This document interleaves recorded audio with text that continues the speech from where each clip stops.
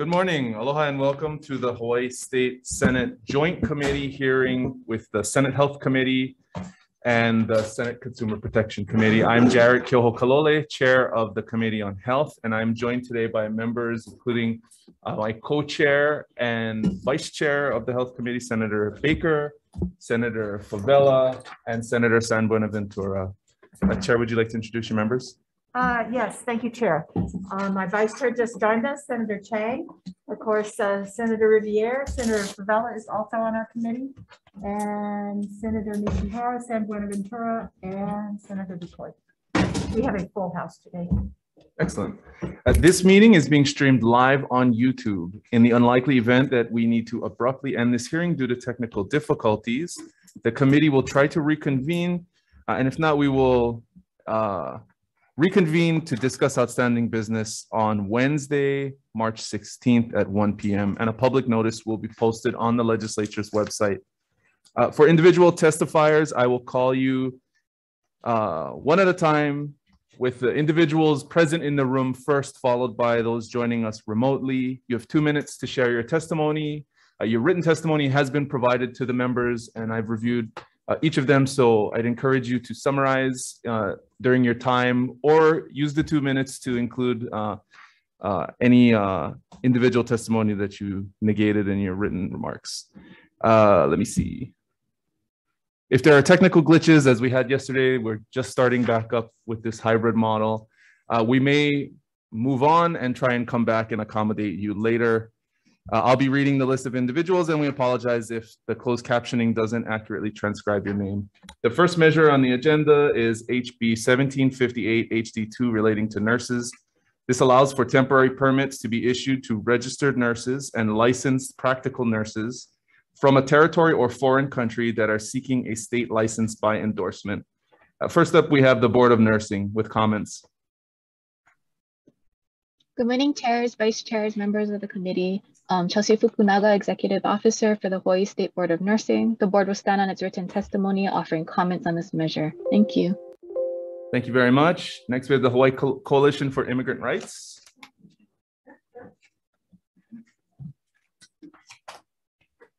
You'll need to speak into that microphone. That's so weird. Yeah, it is. Aloha, Chair Baker and Chair Kyoho-Kalole and members of the committee. Liza Ryan Gill, co-chair of the Hawaii Coalition for Immigrant Rights. And we are in strong support of this measure for a number of reasons. You have our testimony in front of you. One, and probably most prescient, is our medical professional shortage and nursing shortage. A record number of nurses are leaving the field due to the pandemic. We are also 18% foreign born, a full 50% of our foreign-born individuals are Filipino or Filipina. Many of those of Filipino origin have been trained as registered nurses and are being underutilized currently in the state. This bill would help us to streamline that process while maintaining quality and lower barriers to foreign-born professionals to be fully actualized within our state. We also know that in-language care leads to better health outcomes, and we'll be in the room for any other questions, but appreciate your time. Thank you very much. Next, we have Hawaii Friends of Civil Rights in support. Is there anyone else in? Yes? My name's Amy. And Agbayani, and I'm representing the Hawaii Friends for Civil Rights, and we strongly support this measure, and I stand on my written testimony. Thank you very much. Thank you, Amy. That's all the testimony, the live testimony we have registered. Is there anyone else in the room or on the internet who would like to testify? Okay, I'd like to note for the record, the testimony of the East Hawaii region of the HHSC in support, HMSA in support, Hawaii Pacific Health in support, Hawaii Primary Care Association in support, Hawaii State Center for Nursing with comments, Healthcare Association of Hawaii in support, Queens Health Systems with comments, and 5 individuals submitting testimony 4 in support and 1 in opposition. Members, any questions? Okay, seeing none, we'll move to the last measure on this joint agenda, HB 2260 HD1 relating to cannabis. This amends various portions of the cannabis dispensary law. First, we have we'll take the Department of Health.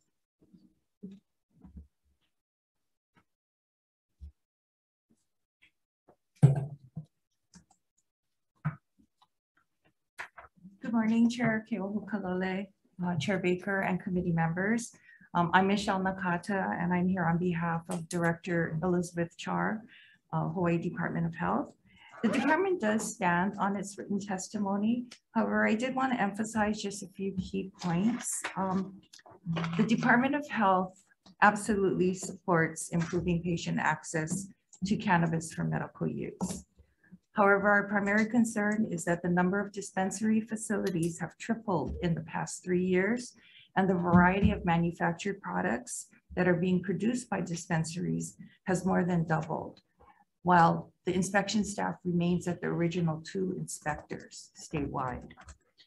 Therefore, in order for the department to ensure regulatory compliance and patient, product, and public safety, we do need additional resources and operating costs to support any expansion of the existing system. In our opinion, continued growth of this dispensary system without adequate personnel and to provide the right amount of oversight pretty much amounts to an unregulated system, and that jeopardizes public and patient safety. In addition, the department does believe that changes in plan counts, the numbers of facilities, fees, and those sorts of things, they should be based on the system needs and the patient needs, and not on arbitrary figures. Thank you very much for this opportunity to testify, and I'll be available for any questions. Thank you. Next, we have Mr. Gantz, Hawaii Cannabis Industry Association.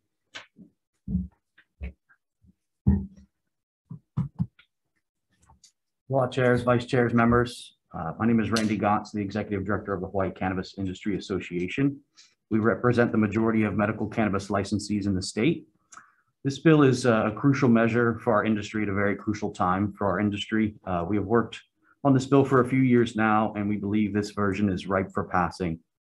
We also submitted a little over 800 pieces of individual testimony from medical patients across the state that we've collected that go into our dispensaries. And we worked with economist Paul Brubaker in this past interim, released a industry report that I sent out earlier this year. If you all need another copy, please let me know, that highlights some of these patient access issues and issues that this bill hopes to address.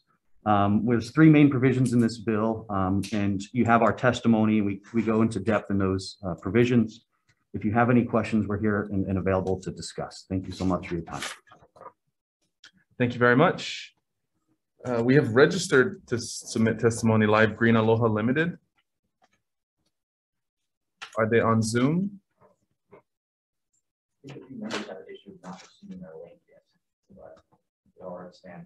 Okay. Well, we'll move to Jason Hanley. Noah Phillips for Hawaiian Ethos. I'm here.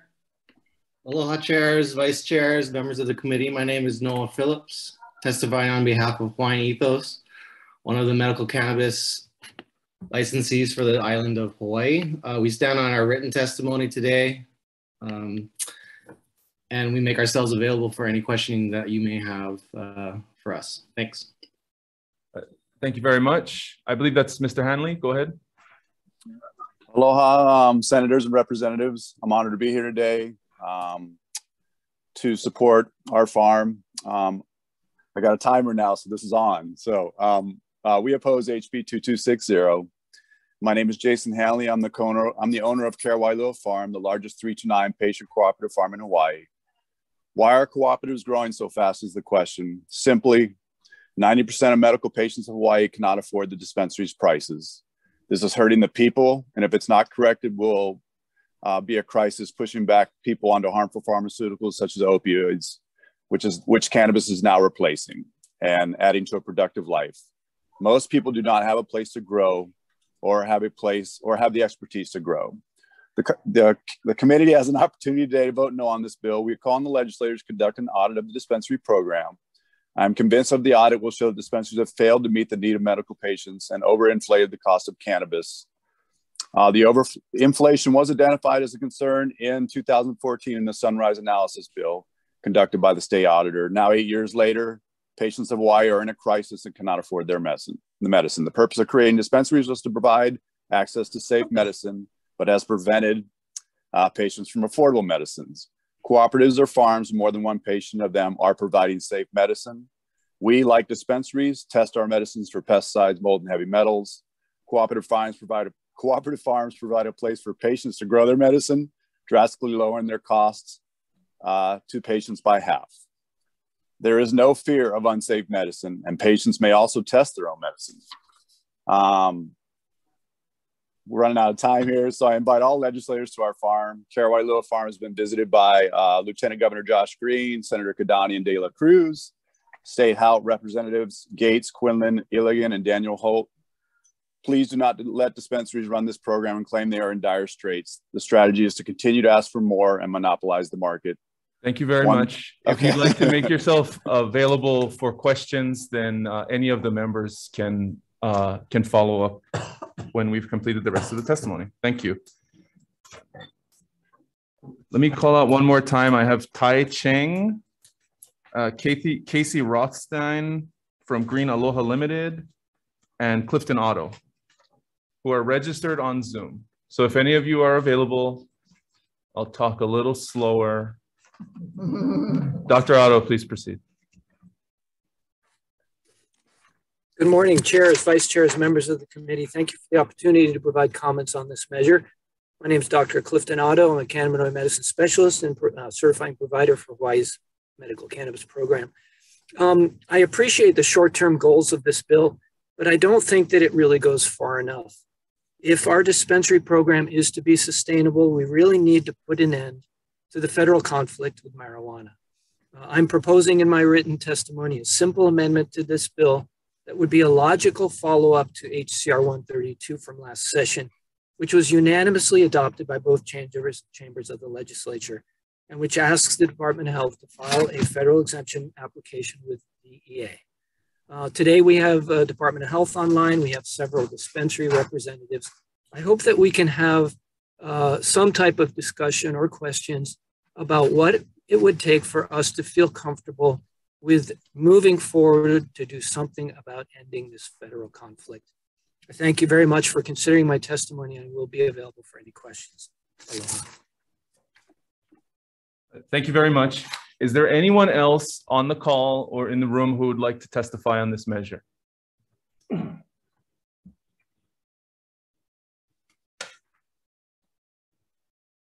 Okay, members, any questions? Yeah. Senator San Buenaventura. Department of Health. Thank you. So I have a number of questions. So I'm looking at the bill. Yes. And basically, last time I think I talked to you folks, do you folks have any plans of opening up the dispensary licenses and issuing more licenses? We're always prepared for that possibility, but we've not reached a point where we are having patients identifying to us that there's a need. So right now, we've opened up these 8 dispensaries, and right now you have no plans on seeking more dispensary licenses? Not at the current time. We do constantly assess the patient numbers, the geographic locations of where those patients are, as compared to where the retail locations are. We are looking at the production numbers. So the answer is no. Okay, yeah, I just want to. Sorry. Okay. Yes, I was just trying because I have more questions. Okay. Yeah. So when the bill asks to actually remove the annual fee and the application fee, basically then it just benefits the existing dispensaries, right? Because you guys have no plans immediately to ask for more dispensary licenses. I think that the intent is really to just allow us to revise and set those fees by administrative rule, instead of having the flat a flat 50 fee grand. set in statute. And this is kind of a trend that other states are moving towards. They're looking at the actual capacity of a dispensary licensee, how much cultivation, how many plants they're harvesting, how many stores they manage, and all of that, and setting the fees based on that information. And this allows. So you want it to be more dynamic, but correct. Right, but the reality is, if you have no plans, and you haven't, because every time I've asked whether or not it's Keith Ridley, whether or not you folks are going to ask for more dispensary licenses, the answer was always no. So, but immediately, if we remove those amounts, the immediate benefit are to only the 8 existing dispensaries, right? So we won't be collecting the 50 grand for the existing ones, unless you folks already have a plan in place on how you're going to charge the renewal fees. No, and I'm sorry but that was not the intent. The intent was not to remove it completely, but replace it with allowing the department, giving the department authority to set those fees in administrative rules versus having them set in statute. So my apologies if our testimony is incorrect on that. Okay, well, no, it's not. I'm just questioning. Okay. Okay, the other thing is my concern, and it's always been my concern, was that if we're going to increase the retail, which is what this bill wants, the existing dispensaries, from what I've seen, the retail spaces are clustered around population centers. So we have like multiple retail places like in Hilo and in Kona and in Metro Honolulu. So if we increase the retail space, it doesn't actually serve the underserved areas. Correct. Because they're going to choose where they're going to profit, which are in metros. So is there any, I mean, if we pass this bill, is there one, you folks have testified that you folks don't have enough money, but you don't have any plan in place on how you guys are going to get the monies beyond the 50,000 that you folks have removed from this bill. And two, how do we actually serve the underserved areas when you don't increase dispensary licenses or require them?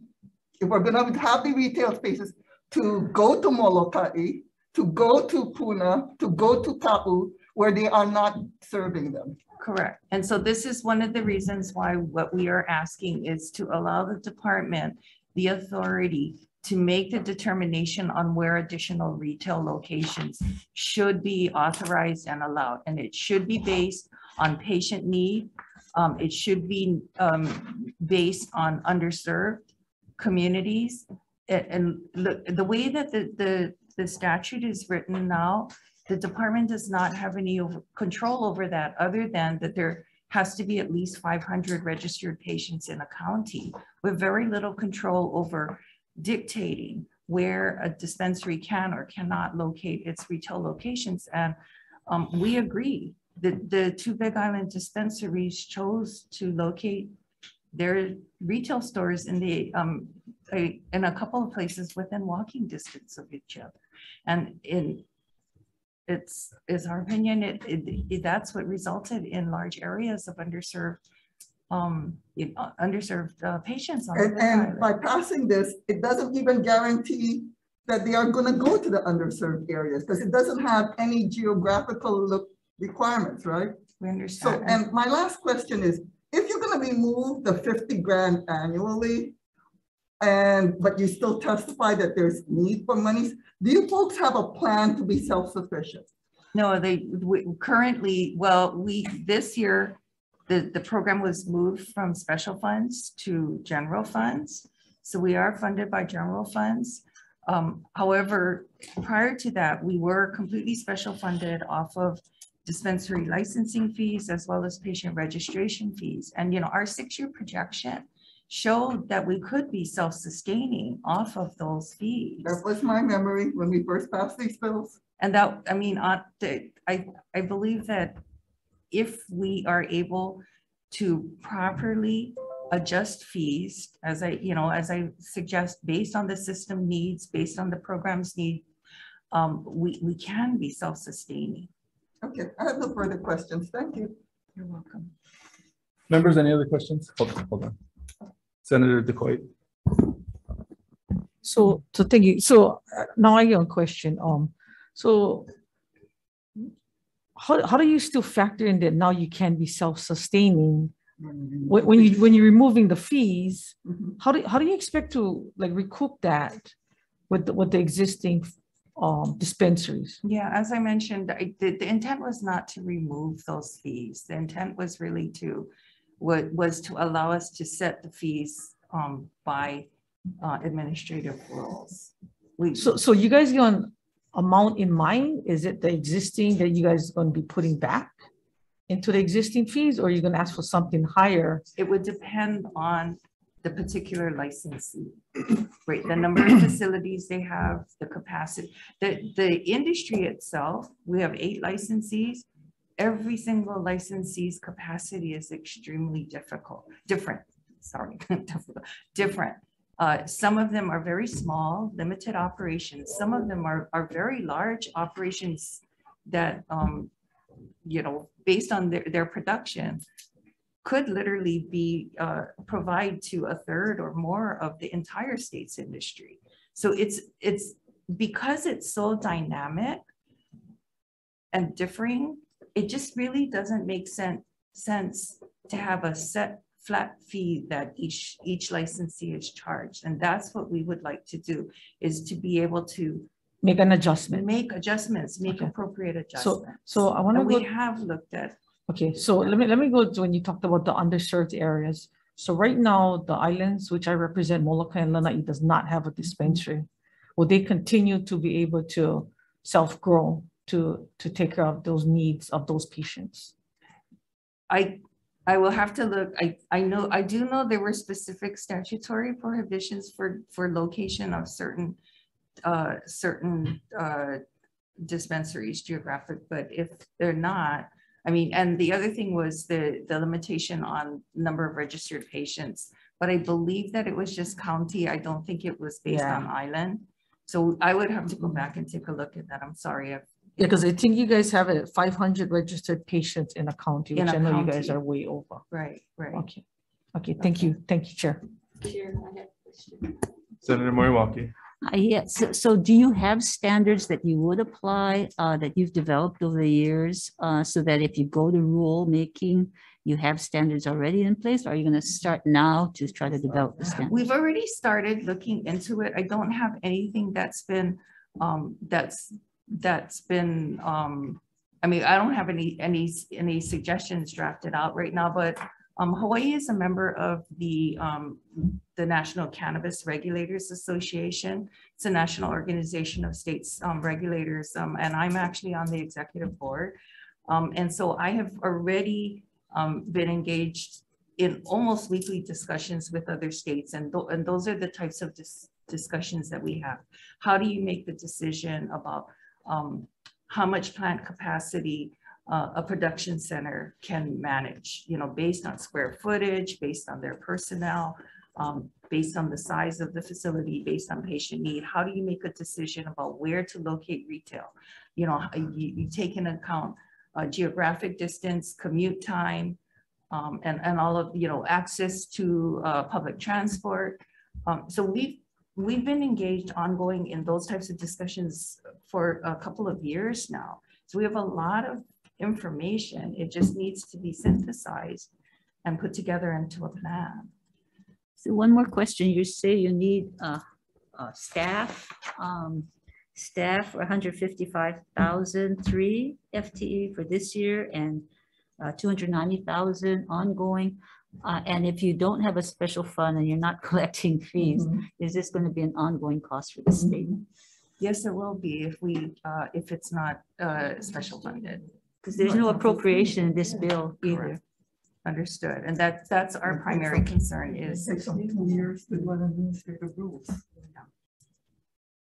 Members, any other questions? No. Okay, I have a question. So last year we gave you the authority to set fees by administrative rule, correct? Those are for patient registration costs, and yes, those are being worked on. We have the changes to the administrative rules are in draft form. And so you're in the process of setting fees, at least on one part of the framework, Correct. in order to account for these capacity issues, which you noted in your testimony on similar legislation last year.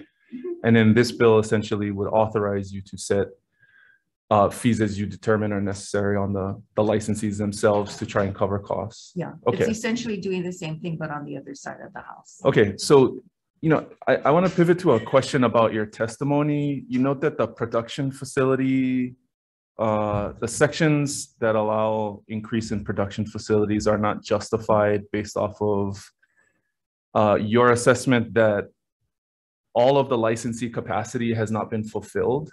So one of the testifiers suggests that that notes a lack of appreciation for the difficulties of doing business in Hawaii. I'm sorry, and I mean, would you like to respond to that? We understand it's been a significant challenge for the licensees to stand up their facilities, So aside from that assessment of overall capacity among all of the licensees, have you done a review of balance sheets of these businesses to determine whether they've reached full capacity, or is there some other assessment you've used just besides the rudimentary math? basically what we've looked at is the volume of plant production, the volume of sales. So in other words, the amount of that production that's going into products, to cannabis and manufactured products, and resulting into sale, because that's also an important thing to take. So do you have an assessment of how many caregiver co-ops exist in the state? I do not. Do you have an assessment of their production capacity? I do not. Or an assessment of their total distribution? So how can you make a reasonable assessment of supply and demand when you have no data on the caregiver co-op framework, and you haven't done a meaningful assessment of the business practices of the licensees? Understood. The cooperative, the caregiver cooperative system is completely unregulated. It's not under. So you're not even able to say at this point whether there could be illegal diversion from the co-ops to non-certified patients? No. So wouldn't that be a larger liability than potential diversion from the licensees that are under your regulation? It is a concern, and I think it's the reason why in past years the department has tried to move up. How many licensee violations have you issued in the last 2 years? In the last 2 years, off the top of my head, it's under 100 each year. And the majority of them are primarily for, the majority of them actually are for security violations. What type of violations? For not maintaining security, perimeter security, and improper tracking of product throughout the system. But in all of the cases, those discrepancies have been reconciled. We don't have anything that indicates that there's been wholesale diversion from the system. In others, we haven't found anything that in our assessment, and we do work closely with the Narcotics Enforcement Division, that amounts to a concern that there is diversion occurring from the license system. So your assessment is that the regulated framework, the licensees as they currently exist, are by and large operating as was intended when we originally did the dispensary bill, which was to not run so egregiously afoul of regulation that we trigger some sort of federal oversight, right?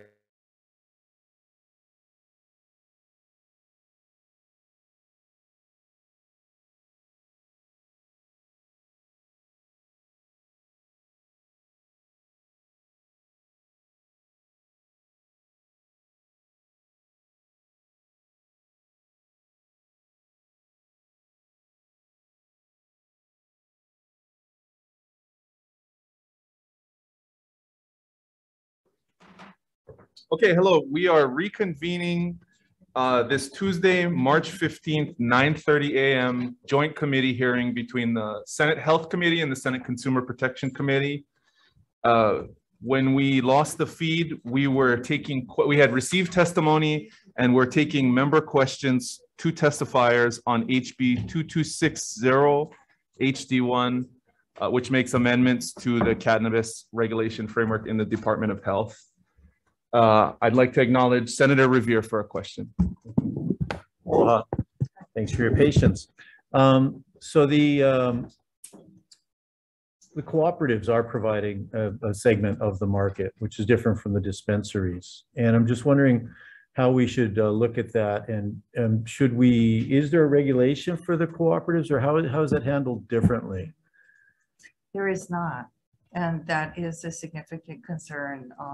And so basically the only control that the health department has right now, because the cooperatives are an outgrowth of patient cultivation, right? They're allowed to assign a caregiver to cultivate for them, but there's currently no limit to the grow site limitations. So that's essentially what's happening is patients are registering the same grow site for their home grow. And that's what's resulted in these cooperatives. How many cooperatives are there approximately? We don't know. I mean, is it like 5 or is it like 1,000? Is it two people makes a cooperative, or what's the definition of a cooperative? It's just multiple sites of growth. And so that's the reason why in past session, we had suggested that there be limitations on the number of grow sites that can be registered to a physical location, and then also limitations on the home grow system. Do you use a similar for chain of command, or to make sure that there's no leak or malfeasance going on there? Are you using the same sort of oversight with the cooperatives?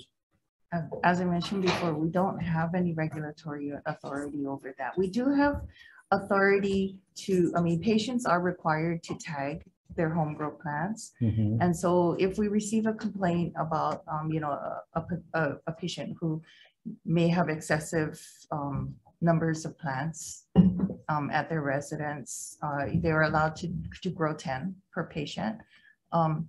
We will do an on-site inspection and verification that the plants are properly tagged and associated with a currently registered patient. But beyond that, we do not have much authority. It really becomes a law enforcement. Do we know how many people are maybe self-growing, home growing, or maybe in a cooperative, and how many customers of dispensaries? Do we have a rough number. I don't have those figures with me right now, but roughly about 60% of the patient population have a registered cultivation site. So in other words, at least 60% of patients express an intent to home grow when they register for their 329 cards.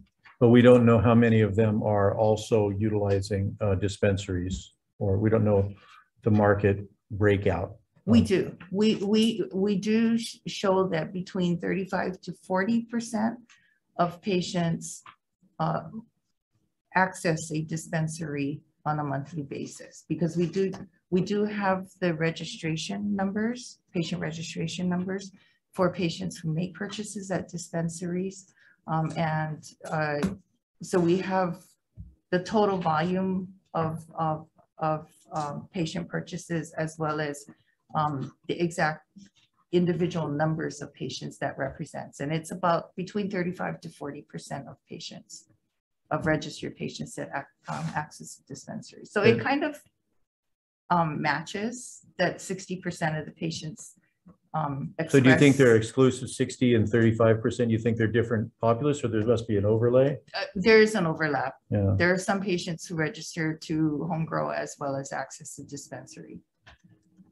Okay, thank you. Thank you, Chair. Just want to. Senator Baker. Thank you. One of the things that I'm wondering is because there are other places that have had cannabis laws on their books longer than we have. Have you been in touch with any of the ones in Colorado, any of the other states that might have established best practices to see if there's either amendments that need to be made to our statute, or if just administratively you can make some adjustments to make sure that people have access, they're getting what the medication that they need, and if there's anything that the legislature might need to do to amend the statute to enable some of those best practices. Those are some of the things that we have been, as I mentioned, the Regulators Association, we do meet. We meet as an executive board twice a month, and then as the membership meets twice a month as well. So there's a lot of ongoing discussion and on that. We've discussed control of home grow and cooperatives, and how other states are handling that situation as well. Best practices as far as manufacturing requirements. We just updated our administrative rules, focusing primarily on manufacturing practices and laboratory testing, to update those because those rules haven't been updated since 2015. But you haven't necessarily shared that information either with the legislature or maybe even with the public, correct? No, we've not really had an opportunity to do so. It is something that we would like to do. It's a matter of competing priorities for activities that we're able to engage in. I appreciate that, but if you don't have the legislature in the loop, if there's something comes up that you need, you're probably not going to get it. Understood. So you might want to consider being a little bit more proactive with the committees to give them the information and listen to what questions they have and what other things are coming out of the community that either need to be addressed at the legislative level or ramp up your admin rules. And in terms of your admin rules, have you asked to have a briefing with the legislature to explain some of the things that are going into the rules that might address some of the issues that have come up today? No, we have not. And I do apologize. As I mentioned, I was out on leave and the rules happened to be signed and became effective while I was out on leave. So we'd be happy to do that. You might want to consider that. The program manager position for the Office of Medical Cannabis Control and Regulation actually was finally just filled last week, Monday, even though the legislature authorized that program back in 2019. It's taken us that long to stand up. So who's handling that program now? I was appointed as the program manager. So I started in that role last week, Monday. So how many hats are you wearing?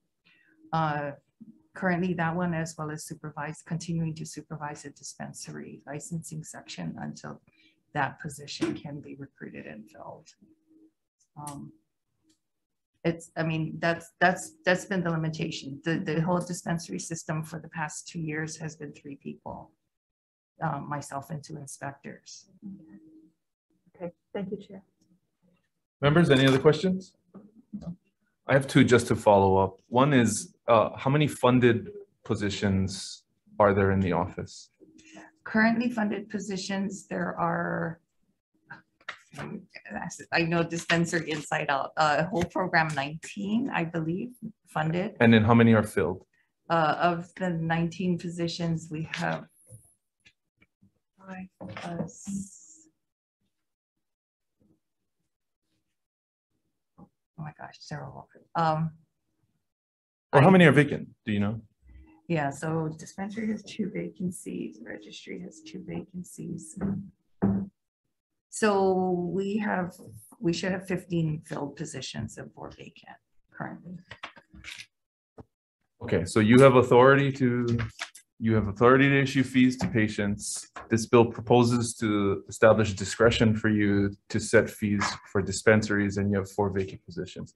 How many, do you know the total number? Going back to Senator Rivera's question, do we have a ballpark total number of of certified cannabis patients in the state?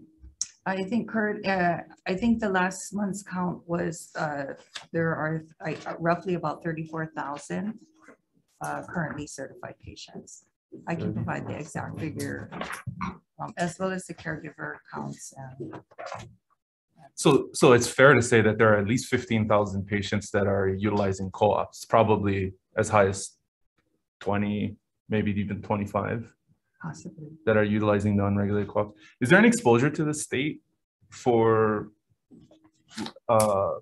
liability with any of those patients who utilize co-ops and get sick? That's a good question, and that's something that I don't know. Okay. I don't know. But it is, I mean, the intent of standing up the dispensary system was to ensure access to regulated, tested product. And, that's not necessarily happening with co-ops. Okay. Okay, unless there are any other questions, Senator Baker. Your question made me think, is there a need for something in the statute to require regulation of co-ops? That's a possibility. I believe one state, a couple of states, Washington state, I believe does regulate their cooperatives. They require them to register,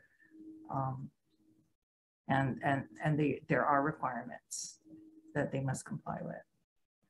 If the legislature chose to go down that road in this bill or something else, would you be willing and able to help put some language together that would at least require minimum regulation with the department, abiding by standards, that sort of thing? Yes, I'd be happy to look at, and talk with other states that do such, do include them and work on that. Okay, thank you, Chair. Okay, if there are no other questions, we're going to recess for decision making. Recess.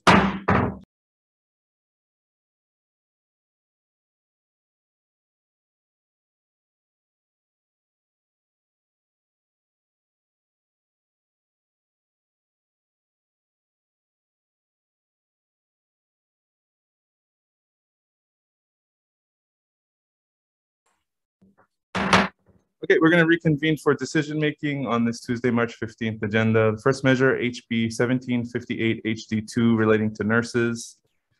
Is the first bill. Recommendation is to amend this bill by making the date effective upon approval. And we also have some technical non-substantive amendments. Members, any discussion? Okay, seeing none, Vice Chair, HB 1758 HD2 passing with amendments. Chair votes aye. Chair votes aye. Vice Chair votes aye. Senator Moriwaki. Aye. Senator Sam Buenaventura. Aye. Senator Favela. Aye. Chair, your recommendation's been adopted. Thank you very much. Same recommendation for the Committee on Commerce and Consumer Protection. Pass House Bill 1758, House Draft 2 with amendments. Chair votes aye. Vice Chair Chang, aye. Senator DeCoit. Aye. Senator Nishihara. Aye. Senator Riviere. Aye. Senator San Buenaventura. Aye. Senator Favela. Aye. Okay, recommendation is adopted. Thank you, members. Okay, last measure on the agenda, HB 2260 HD1 relating to cannabis. Recommendation is to pass this measure out with technical amendments, noting that there's also a defective date on the measure. Any discussion? Okay, seeing none, Vice Chair, HB 2260 HD1 passing with amendments. Chair votes aye. Vice Chair votes aye. Senator Moriwaki. Reservation. Senator San Buenaventura. Reservation. Senator Favela. Reservations. Chair, your recommendation's adopted. Thank you. Members on that measure, House Bill 2260 for CPN, same recommendation, passed with amendments. Chair votes aye. Vice Chair, aye. Senator DeCoit. Reservations. Senator Nishihara. Aye. Senator Riviere. Reservations. Senator San Buenaventura. Reservations. Senator Favela. Reservations. Recommendation is adopted. Thank you, members. Thank you. We are adjourned.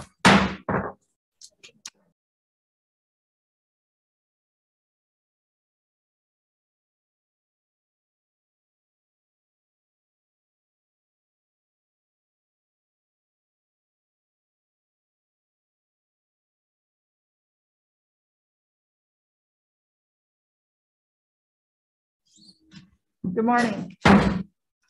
All the Commerce and Consumer Protection Committee to order for our 10 o'clock agenda.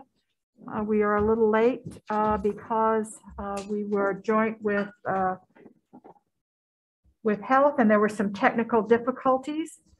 In the unlikely event that we have to abruptly end this hearing due to technical difficulties, the committee will reconvene to discuss any outstanding business tomorrow at 10 o'clock in conference room 229. The meeting is being streamed, live streamed on YouTube. This meeting includes the 10 a.m. agenda. There are 2 items on that agenda. If there's temporary glitches and we have to move to another person, we'll come back to you if we have time. We'll be reading a list of individuals who submitted written testimony for each measure. We apologize if the closed captioning doesn't accurately transcribe names. If you're interested in reviewing the written testimony, go to the legislature's website. You'll find a link on the status page for this measure. Our time slot ends at 11 o'clock. It is 10:35, so we are going to get started okay. The first item on our agenda is House Bill 2243, House Draft 1, relating to condominiums, requires buildings and structures to be maintained in a safe and sanitary condition, requires devices and safeguards to be maintained in conformance with county building codes, and condominium associations or their designated agents are responsible for maintenance of the buildings and structures.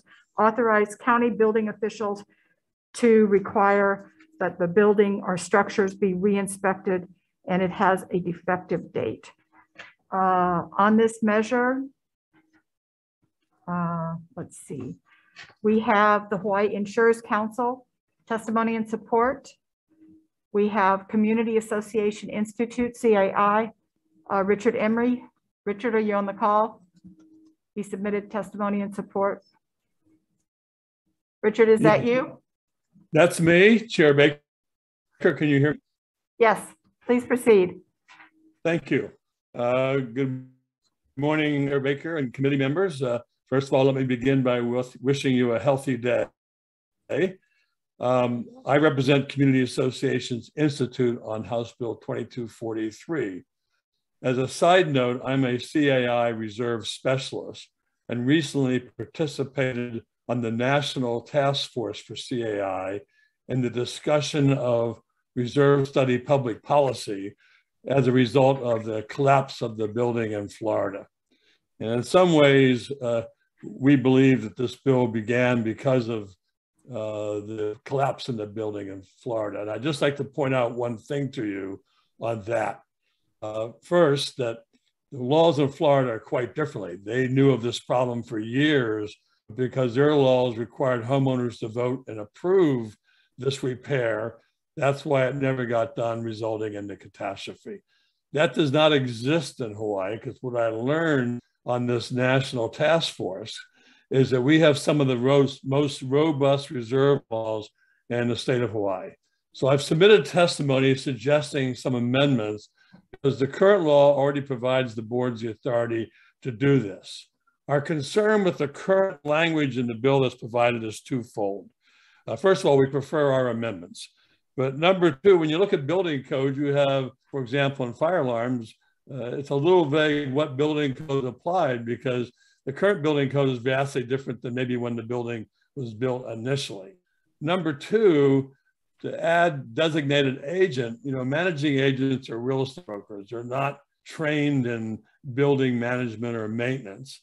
And further, if you look at chapter 467, we have a duty of loyalty and obedience to the principal, which would be the board of directors.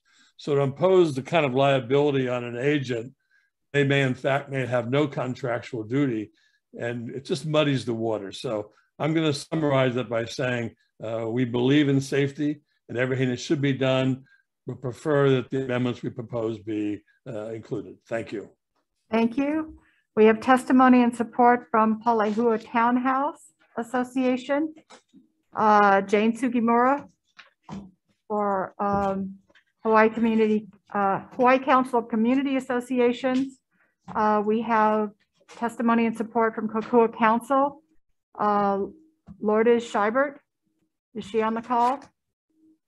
If not, we'll move forward. Associate Richard Emery, Kokua Council, Laura Maui. I am. Okay, we have a short period of time, so I need you to summarize quickly. Thank you, Chair Baker and Vice Chair Chang, for this opportunity. I represent Kokua Council and the seniors from condominium owners. So I would like to amend and correct the word agency and replace it with the original word agent.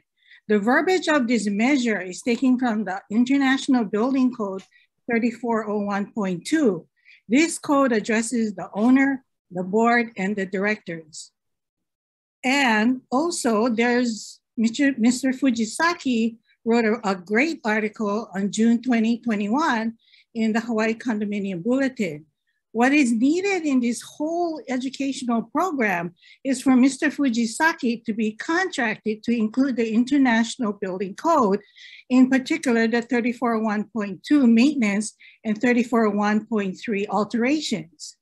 Further, CAI and HCCA should include this information in their educational program. And REC should distribute the information to all property management companies and their real estate broker and employees, including association board directors and their resident manager employees. This is the law. In 1968, when my declaration was written up, it said that we are to obey all state and county laws. Thank you. Thank you. Let's see. Associate Richard Emery, Kokua Council, Lala Maurer, R. Laurie McGuire, Lynn Matasau, Jeff Sadino, Philip Nerney, all of these in support, and Dale Head. Dale, are you on the call? His testimony is this is a common sense bill which should be passed. Let's go to the next measure, which is House Bill 1597, House Draft 1, relating to electrical contractors. Specifies that the limited exemption under Act 65, Session Laws 2013, to the electrical licensing requirements for individuals working with high voltage, 600 volts or higher, is further limited by only electrical transmission and distribution, line construction and maintenance, and substation work. Extends until 2028, the sunset date for Act 65, Session Laws of 13, and associated reporting requirements of the exemption under Act 60, Session Laws of 2018. We have on Zoom, and I'll ask them to be brief, the Board of Electricians and Plumbers, Leigh Ann Green. Are you there in opposition? Good morning, Chair. We have your testimony. Thank you so much, Chair. If it's okay with you, Mr. Philip Lucero is here, Chairperson of the Board of Electricians and Plumbers. Fine, as long as he will be brief. Aloha and good morning, Chair Baker and members of the committee. We are opposed to this bill, and we find it too broad, and it can open up a window for the user to start using non-licensed electricians in all work. Myself holding an EJ license and also a C13 license to do contract electrical work, I have reached out many times to the C63 high voltage licensed contractors to assist me in any high voltage work. And I found no problems in finding men to do this work. And also an EJ license also looks to the NEC code book for reference in installation, repair, and safety in high voltage work. Thank you, Mr. Lucero. We do have your testimony. Thank you. I'm going to move forward to the Contractors Licensing Board. Candace Ito in opposition. Candace, are you on the call? If not, members, Good morning, Chair Baker and members of the committee. The Contractors License Board stands on its written testimony in opposition to this bill. And basically, they also believe that the exemption is overly broad. Thank you. Thank you. We have testimony in support from Hawaiian Electric, Michael Swanson. Are you there? I am. Thank you, Chair Baker and Vice Chair Chang. Please be brief. Yes. We are in strong support of both House Bill 1597 and Senate Bill 2644. We must have access to out-of-state journeyman line workers, cable splicers, and substation workers. We have very high expectations. As you know, high voltage is nothing you can mess with. If it is one of the top 10 most dangerous jobs in the world. So we have to have access to the right people. Just because you have an EJ license does not make you qualified to do high voltage work. Okay, thank you very much. We have IBEW Local 1260 in support. Anybody on the call from Local 1260? If not, we have IBEW Local 1186 in opposition. Is there anybody else on the call that wishes to comment on House Bill 1597? If not, members, we're going to take a brief recess and go into decision making.